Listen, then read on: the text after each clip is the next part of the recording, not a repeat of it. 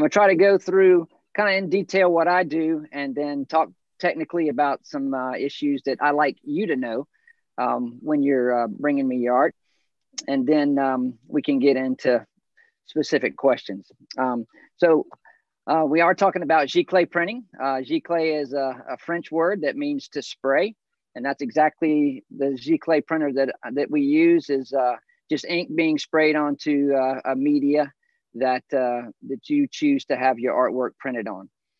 I like to kind of meet with an artist and kind of get a feel of what you're looking for in your reproduction. We have several different medias that we print on. We can print on canvas and some fine art papers. And we use archival inks, and we have archival papers also. But and I can go through that with you when we talk about the different medias that we print on. And then we also offer the certificates of authenticity, so that can go along with your Giclee print. So the process is that I kind of meet with you, and we talk about what you're looking for. You can, whatever kind of art you do, whether it's watercolor, pastel, oils, acrylic, whatever, we can pretty much photograph and make a high-res file of any of those pieces of art. What I ask that you do is, if you do varnish, that you wait until I photograph the work and make a high-res file for you before you put the varnish on there, because that adds a whole nother challenge. It's not that I can't do it, but it's just a lot easier to do it without all the glare on the work. So then once we meet and we can make the large high-res file, then we decide, we talk about the media that you want it on, and then I do a proof for you so that you can see. It's a small proof that you can come and take a look at and see what it's going to look like on that particular media, and then you can approve it, or you can ask me to make adjustments. And now with the digital age, we have a lot of control over the adjustments we can make. And so I like to hang on to your originals while we do that color management and proofing process, so that I can compare the proof to your original and get it as close as I can. So once that happens and you approve the proof, then we go ahead to the final print to the size that you want. I can give you borders if you want to have it ready to frame, and we can put it then put a mat around it. I can give you any kind of border that would work for you for your framing purposes. And also we offer stretching. We can stretch for you on standard bars or gallery bar, and we can print the wrap for the gallery if you want us to do that too. So that's all part of the process, and I'm here to just give you the product that you're looking for in the end. I want to talk a little bit of detail with you, and I don't want to hurt anybody's mind, but I just kind of want to go over some of the details and help you try to understand the formats and the pixels and things like that I want you to be able to understand, so that you know, even if you bring me a file, that it's going to be big enough for us to make a reproduction. So I'm going to share my screen with you for a minute here. And Steve, if you could cut me on to do that. Which one are you trying to share? The file formats? Okay. Yep, that's good.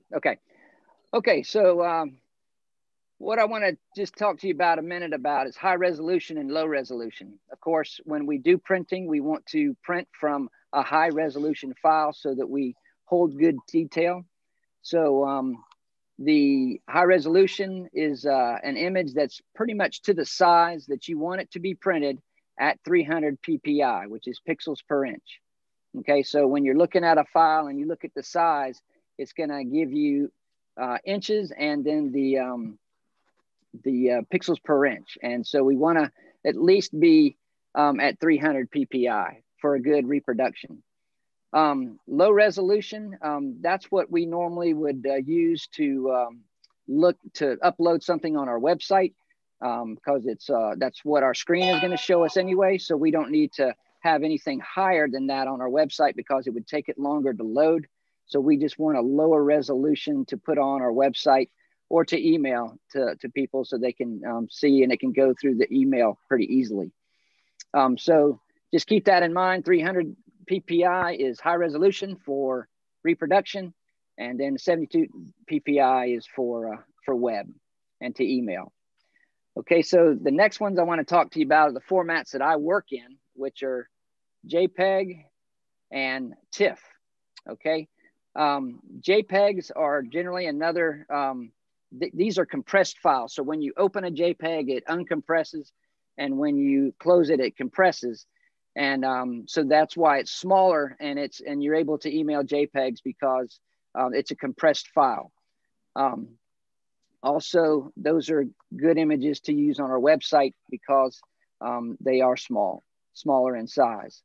Can you scroll up a little bit, Steve, there? I mean, I can't quite see it on my screen. Okay, so the TIFF files are uncompressed files, and they are good for reproduction. So if you're going to do a book or if you're going to do Giclee prints, we like to work from TIFF files because those are uncompressed, larger files, and they are good for reproduction. So I kind of just wanted to go through that with you so that you could understand file formats that we like to work in. Now we can work in other formats, but those are our main formats that we work in. And when I make a digital file of a painting for anybody that brings it in here, what I give them back is a high-res TIFF, a high-res JPEG, and then a web JPEG. That way you have just about every base covered that you need to promote your work. Okay, then I want to talk to you a little bit about pixels. There's a little math involved here. Steve, can you bring up the other one? Okay, so so when you ever go check properties or size and pixels of your files, this is just, I'm trying to explain the math to you so you understand it. Because I know when we first got into digital, I had no idea what these numbers were, but they make sense mathematically. And I'll do something that's pretty clear here for you just to see. So up at the top here, you have your pixels at 72 DPI and then pixels at 300 DPI. Now DPI is the same, or that's dots per inch. And what I was talking about earlier is PPI, pixels per inch, or so it's the same, pretty much the same process. But look down here, we're going to go with the 10 inches down here. If you go across and you see that the pixels at 72 DPI would be 720 pixels. So you just take the 10, multiply it by 72, and you get 720 pixels. Okay, so if we go to the high res version, you go over to the next column, you do 10 times 300, and that gives you 3,000 pixels. So now when you look at the properties of an image and you see 3,000 pixels, you know that that is a high resolution image at 10 inches. And so I hope that makes sense to everybody. And I can make these sheets available for y'all to get from me. And I'll be happy to email them to you, or Steve can. But it's just math that I like y'all to know so that you know kind of what size images, if you bring me a file, that you're bringing me. Okay. All right. So I kind of wanted to give a lot of time for questions because I know that if you haven't done this before, that you can, it's kind of new and kind of unfamiliar. And I like to just be open and answer any kind of questions. Now, another thing too, for the Charleston Artists Guild, I'll just tell you, we do offer 15% discount off your printing. So that's just another incentive to come and see us. But let me answer some questions for you.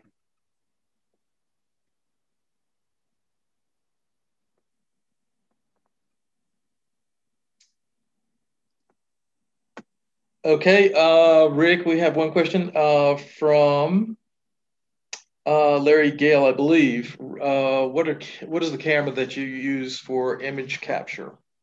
Okay, Larry, how you doing? Well, what I use is I use the Nikon D800E, which is a 34 megapixel camera. So I shoot everything in RAW, and in my color space, I use Adobe 1998. And then from that point, I work directly from the RAW, and then I can take it to the format after that. Okay, and I have another question from Paula Borset. She wants to know if you photograph their work, so they don't need to worry about the pixel size. Is that correct? That's right. I'll handle all that for you. I'll take care of that and make sure the file is large enough for us to do a high resolution image and a high res reproduction. And also too, if you have questions about that, I work with a lot of artists, and I don't mind sitting with you. And if you have to enter a show or have to send your files somewhere and they have to be a certain size, I'll be happy to work with you on that and get that to them through email or through a transfer service. All right, and Debbie Pointner wants to know, is a Giclee print on canvas waterproof? What we use a waterproof canvas, and I've tested that a little bit, not a heavy amount of water, but what we use is a waterproof canvas, and just rubbing it on there does not smear the canvas or smear the ink at all. And we have a lot of artists that paint over what we do, and that works fine also.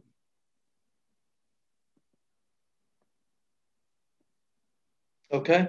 And do you know about the Giclee, the law of, I don't know if this really applies, but do the Giclees, are they accompanied always by a certificate of authenticity, or does that really matter? Well, I imagine if you are going to offer a limited edition print, and it's a reproduction, a Giclee reproduction, normally it's accompanied by a certificate of authenticity. I don't know that it actually has to be, but that's just a normal practice in the reproduction world, that in the Giclee reproduction world. Okay, and I also did some research, and maybe I'm trying to answer my own question, but I think the laws of South Carolina state that if you do have a Giclee and you have it priced at $100 or more, you're supposed to have a certificate of authenticity. You're required to. But, and you say that's the law? That's the law? In South Carolina. Okay. And, CAG abides by that in the gallery too during sale. Okay. Do you, let me see, somebody else, last question. Okay, Kathy Parker wants to know, do you recommend Giclee for smaller size like note cards, or is that necessary? We've done smaller size Giclees, not a whole lot. I mean, normally our smallest one is probably around an 8x10 size, but you certainly can do that. I think that the reproduction, I mean, whether you go get note cards, that's one thing, but reproduction and on a Giclee, whether it be a canvas or a fine art paper, even small, it looks nice. Okay, and the questions are coming. Ted Hinder wants to know, how do you develop the image? Do you use Photoshop? Yes, 100%. Photoshop is our go-to program. All righty, and Debbie Pointner wants to know, would a matte varnish protect it from water as well? Absolutely, absolutely. All right. I've had several artists that spray when I get done. I use a satin canvas, so it's not a real gloss and it's not a real matte. But the artists that like a real matte will put a matte varnish on it, and it works very well. All right. And do you print on, say you want to reproduce a watercolor, do you print on watercolor paper? We have, we call it a textured fine art paper, which is just like a watercolor paper. That's a cotton rag paper. Okay. Andy Wessels wants to know, do you have any suggestion about lighting and white balance setting if we photograph our artwork ourselves? Yeah, you just want to make sure that you have even light over all of the painting, and then just make sure that your color balance on your camera matches the color balance of the light that you're shooting in. We have control in Photoshop to change that color balance, but it's nice to start out, because if you're bringing me a file, I'm not going to have the original to work with. So I'll have to go off what you give me, and we can proof that, and we can make adjustments from that. But if you shoot it in the same, in the color balance of the light you're shooting in, then it's hopefully will be close, and we'll have a good start with our first proof. All right, and do you have a price sheet available for different types of surfaces and sizes? Yes, it's on my website, and that is just go to rickrhodesphotography.com. The only thing I have on that website is the price list now, and when that first page pops up, just hit at the bottom of the page, hit price list, and all the prices will come up. All right, I have a question from Michelle Ivani. How large can you print? Okay, so my printer is a 44-inch printer, but I need a little room on each side. So 42 inches on the small side is my limit of printing. On the small side, 42 inches. Okay. Got another question from Ted Hinderer. What printer do you use? Okay, I'm using the Epson 9880, and it uses all ultra chrome inks, which are all archival inks. I think when they came out with Giclee prints at the first of the process, that they were claiming that the color fastness was good for 200 or 300 years, and I was trying to figure out how would they know that. Yeah, because what I've gone and talked to many people about, the longevity of this product, and they have certain testing ways that they put it in certain situations where it simulates aging, but I err on the safer side and maybe give it about 75 years. Cool. But like you say, the products now are getting better and better and more archival. All right. Are there any other questions that you would like to hear? Okay, I have another question from Debbie Pointner. How does an artist know the difference in the quality of the canvas if inks and printing from one another? Well, I think you just ask them the technical questions. Ask them if their media is archival and if they are using archival inks. Some people may use third-party inks. I'm not a believer in that. I believe in everything being archival, and that I use the inks that are made to go in my printer because the papers, because I don't want to do anything to harm the head on my printer, and I want to make sure that the inks are trustworthy and guaranteed by the company that I use. Okay. Any other questions? And I have samples here of all the media. So if you want to come by and just take a look at the canvas or some of the fine art papers, the smooth fine art, the textured fine art, and the enhanced matte paper are the main ones that we print on. They're different prices, and I'll be happy to show you some examples. And then, like I say, when we're in the process of working with you, you will see a proof on that particular paper before we print your final and make sure you're happy with it. Okay, and I have a question from Michelle Bonnie again. If we're painting or if we're printing our own small cards on stationery, do you recommend a particular printer? Well, I'm sure there's plenty of good ones out there. I'm an Epson fan. I've been using their products for a long time, and I have had good results with that, and I trust them. So I would recommend looking into an Epson photo printer, and I think you'd be very pleased with that. Okay, we'll see if we have any other questions.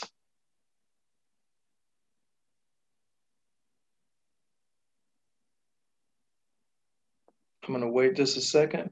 Yeah, sure. I mean, I know that when I was making the transition from film to digital, it was mind blowing because I had no idea. The first camera I got was only a 6-megapixel camera, and that turned out to be a 10-inch 300 DPI file that was coming out of that camera. Now we're much more advanced, and I'm I have much more knowledge about the process, but it can be very challenging, very confusing, but I'm very willing to work with you to help you understand, and sometimes you don't even have to understand it. If you let me take care of the digital image part, then you don't have to worry about it. All right, and I have another question. Do you print note cards or business cards? I do not. We only do fine art printing. Okay. All righty. I don't know if there are any other questions at this time. Hey, Mercedes. Hey, how are you? That was wonderful, Rick. If anybody has any last questions, you still can pop them in. Oh, sorry, I cut you off, Rick. I was just going to say, do you feel you understand a little bit better? I do. Good. Do. Good. I do. Thank you. I've seen your when you had your studio before. You once showed us how it was all done in the process. It was very interesting. You could actually do a field trip with that. It's very, very interesting. I've seen work of done, and it is very, very good. Very good. So I hope everybody enjoyed this and now understands a little bit more about Giclee. And Rick Rhodes, I think, is between the best that we've got here, and probably far along too. So I would recommend it and think about him. And thank you for attending this evening.